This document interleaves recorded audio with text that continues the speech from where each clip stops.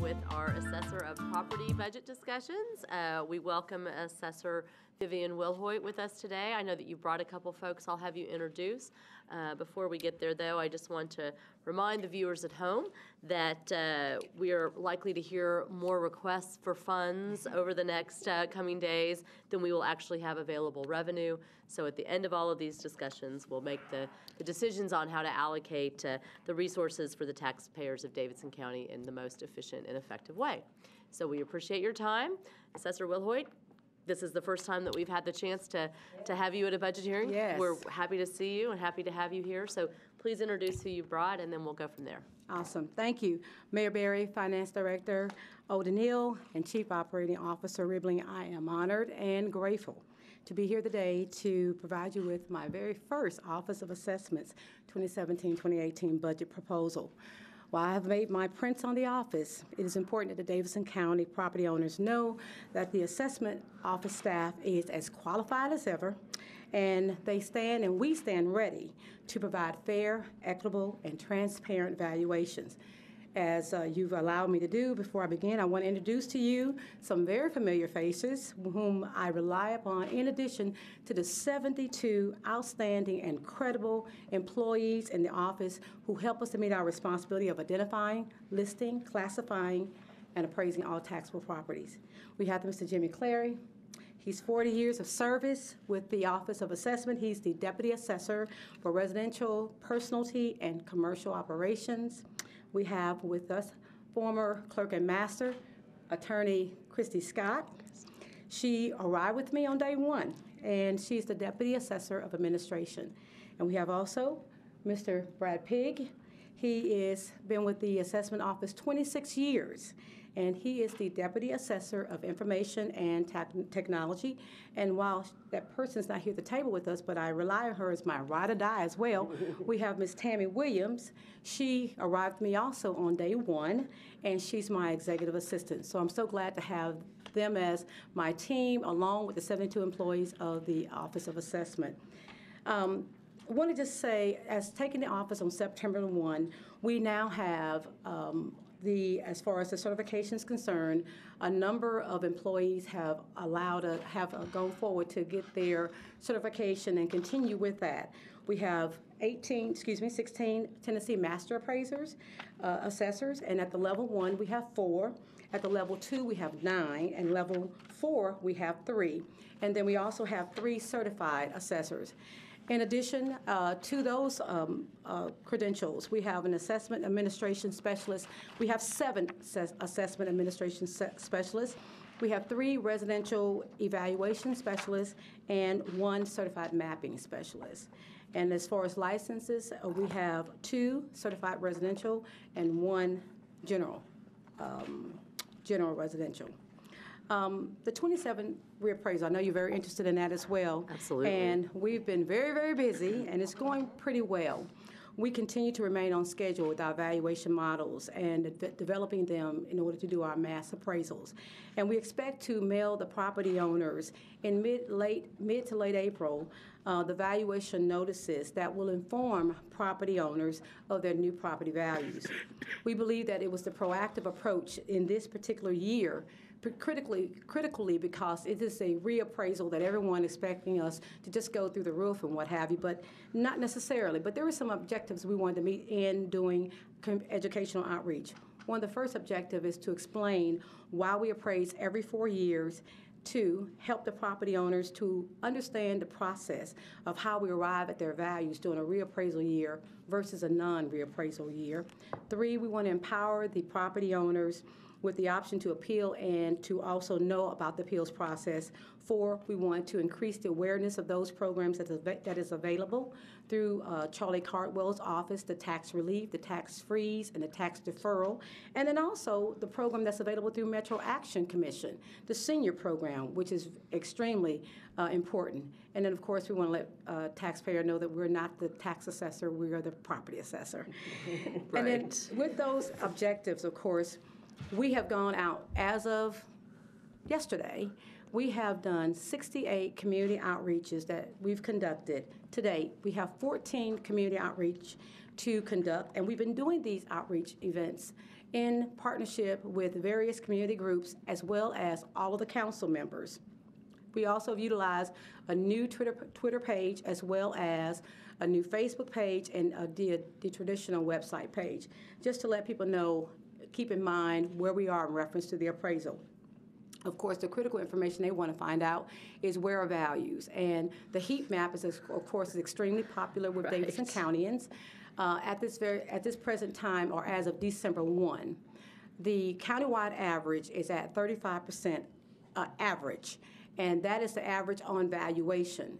And I don't have to remind you, Mayor, but I like to let the viewing audience know that it is an average. It is an average. Right. That means some values are going to be higher than the average, some are going to be about the same, and some averages are going to be below the countywide average. But nonetheless, keep that in mind, and that is as December 1, and we look forward to providing those final numbers to you and the property owners of Davidson County by mid to late April. The certified tax rate. We know that, of course, Director Riebling is very interested in that as well. And, of course, for the viewing audience, to let them know that the certified tax rate is something that we submit to the state and to local government to ensure that Davidson County does not incur a windfall on the existing construction. And, of course, with that being said, we are keeping with the promise that we'll be providing to you that certified tax rate that is adjusted. And you should have it anywhere between mid-April to late April. And, of course, the reason why we are really, having to, of course, give it at that time, we want to give it to you sooner. But as you know, we're still in the reappraisal process. And every penny of the certified tax rate, each penny is equivalent to $2 million. So we want to be right on the penny and make sure that we don't provide the tax rate as you want to be right on time. Yep. Moving to our operating budget. Yes. The non-reoccurring expenses.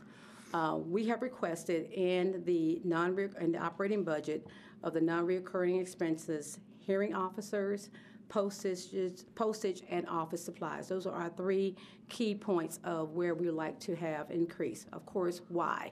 The reappraisal. Of course, with hearing officers, we have budget.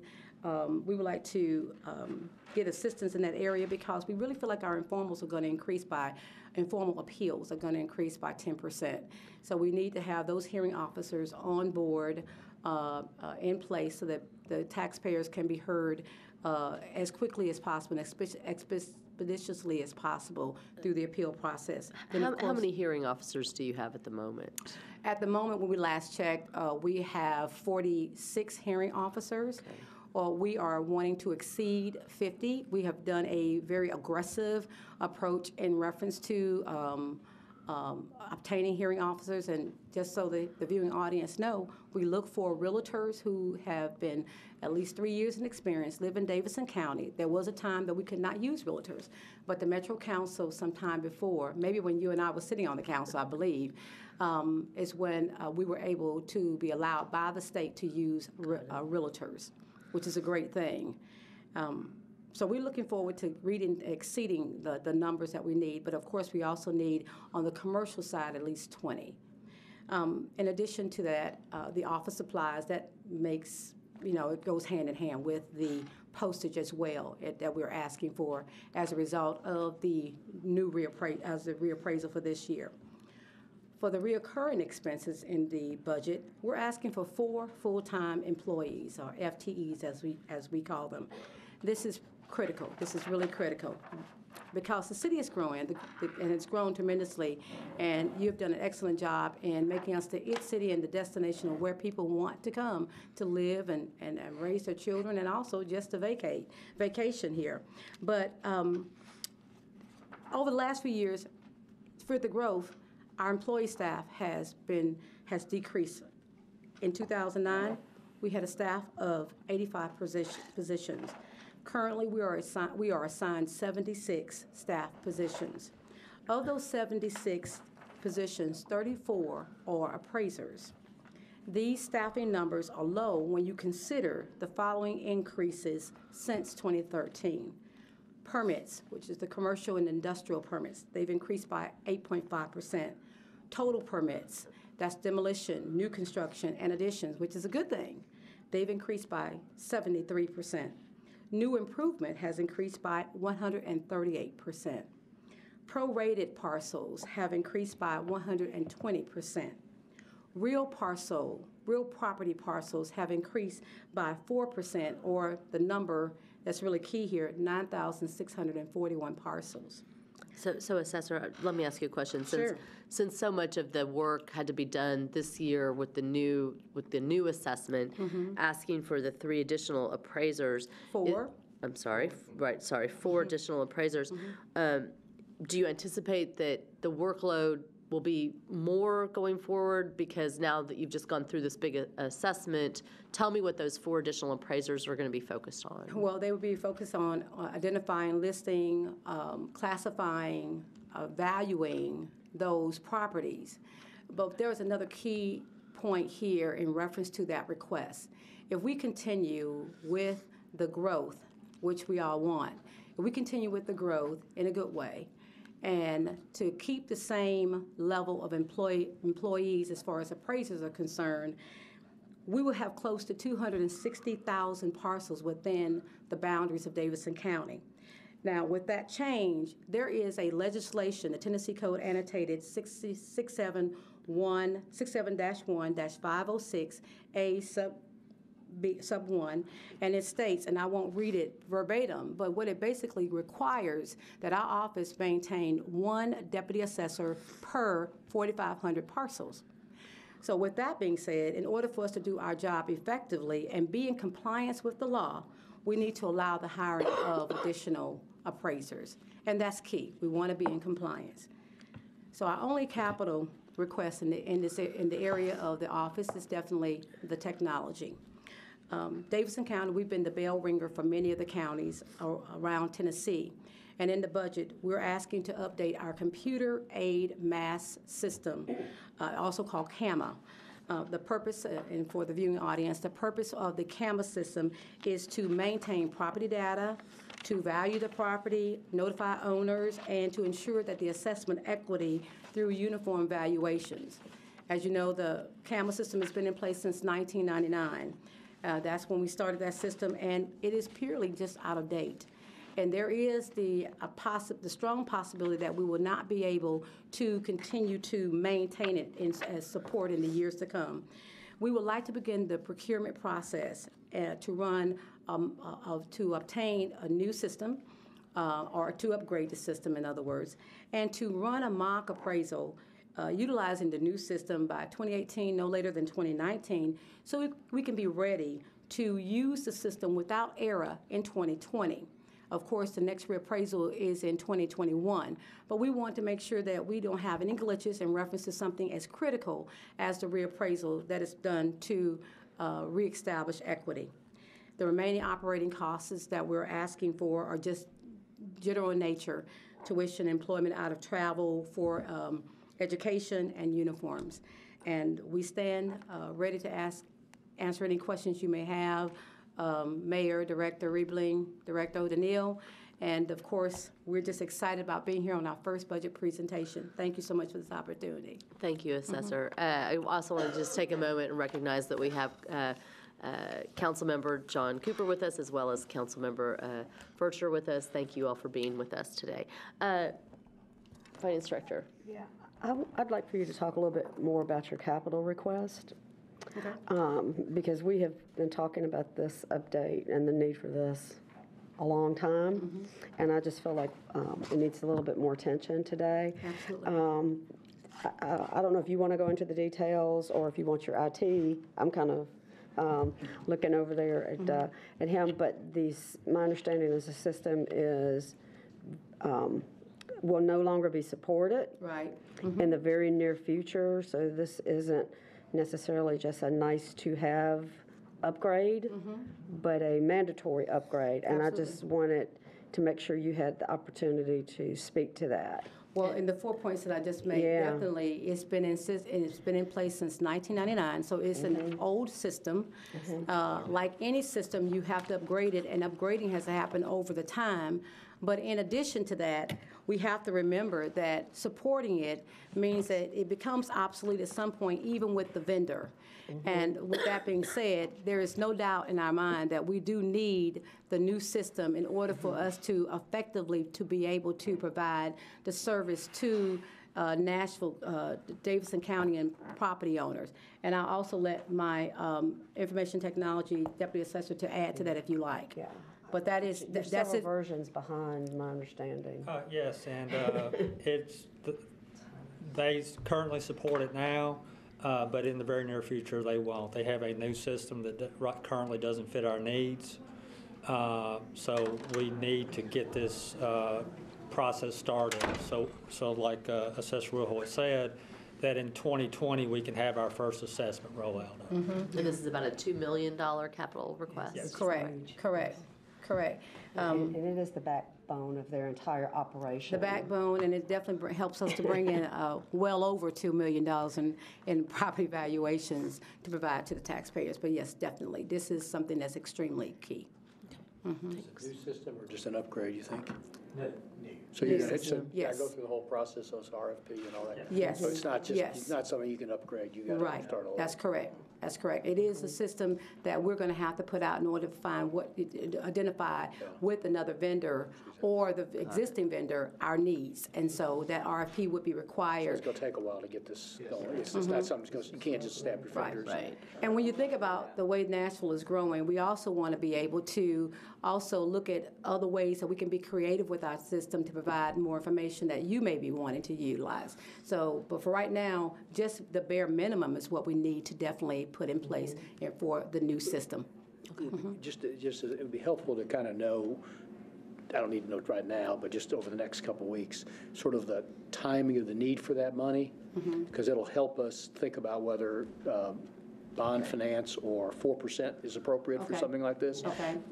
$2 million you might need at the end of the day, but you don't need all $2 million. You need a commitment that you're going to have it, but you don't need all the money today. So if we could sort of see Exactly. how you think the money might be needed, it would just be helpful for us for planning, what's the most appropriate way to come up Right. with that money. I agree, we've got to do it. It's just a matter of what pot we pull it from. Right. And how the money is needed would be helpful to know. Time of it. Very good point. And going to one of the points I've made, we want to begin the procurement process. Right. So beginning the procurement process, I don't know if it necessarily means that, you have to earmark the whole $2 million now, Yeah, but to I think know we that can- we have the support of the administration to Yeah. begin the process. I think we could start, And I we mean, can- gut feeling, I don't need to cut you off, I'm sorry. No worries, no worries. I don't know why you wouldn't go ahead and start the process sooner rather than later. And Well, we I mean, want this to make is- sure we have the money. Yeah, no, I understand. And the support. This is sort of kind of fundamental to the whole Which is why we're operation of here. government. Yeah, Last but- time I looked, it was about 50% of the budget came from the property tax. Yeah, absolutely. So I don't see Yeah. that changing, so. And thank you for making that point, because 50% of that what makes it so very critical, Director Ribling, because 50% of what we, in reference to our assessment role, and with the tax rate, it does make this critical, because we do help to support 50% of the city's revenue I operation was budget. thinking working with So, finance office and yes. procurement, start the process sooner rather than later. Yes. And I would think that, I don't know how anybody could be opposed to this. in terms Okay, of Something we have. to thank do. you for that. Thank you, thank you. We'll try not to go over the 2 million anticipated. Try. So we went from nothing to 2 million in the first meeting, and suddenly we're done. No, but seriously, but thank you so much. We appreciate that support. Let's That's start the awesome. procurement process, working Okay. with the appropriate departments that Awesome. need to be involved. And Director will help you. Awesome. Yes. Thank you. Any other comments from you or from you? I understand their Any needs. final thoughts? Well, I'm excited, and I'm grateful. Yeah, we're excited too. Thank you all for the opportunity. I just want certified tax rate number, so. She mentioned that already. And we said we'll have it to That's you, what and you we'll keep it with wanted. our promise of when we get it to you. And I we think assume we that you have- Mid to late I know April. we looked at December 1st, I don't think there's any change in the value, I mean, nothing's going down, is it? No, No. nothing's going down. Like Nashville, we're going on the up, and it's a good way. Good. Thank you. Assessor, we appreciate your time. Thank Appreciate you all being for here. being here. We appreciate you Thank too. Thanks. Have a blessed week. You too.